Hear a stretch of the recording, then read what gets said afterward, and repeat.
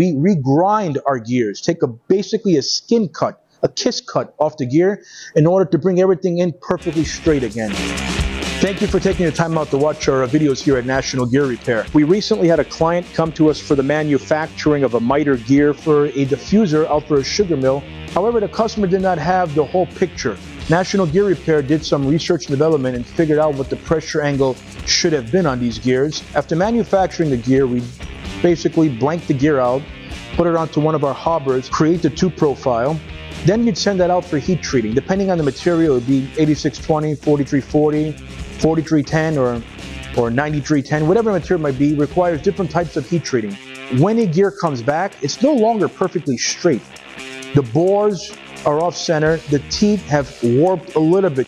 We regrind our gears, take basically a skin cut, a kiss cut off the gear in order to bring everything in perfectly straight again. And then you have yourself a good gear that's been carburized, it's been hardened, these gears have been relapped, and they're ready to rock and roll. National Gear Repair can manufacture gears to your specific requirements based on your blueprint, on a CAD drawing, or if you have an old sample set of gears that might be broken or worn out, we could pick up the gear specs and then quote you on manufacturing you a whole new gear set. We offer 24-hour emergency rush repair needs. We offer free freight nationwide, free pickup, free delivery, free quotes, and all our work here is guaranteed for 24 months from the date of startup. So do not forget to like, share, and subscribe. And any questions, any comments, any concerns, please feel free to email us or leave a comment.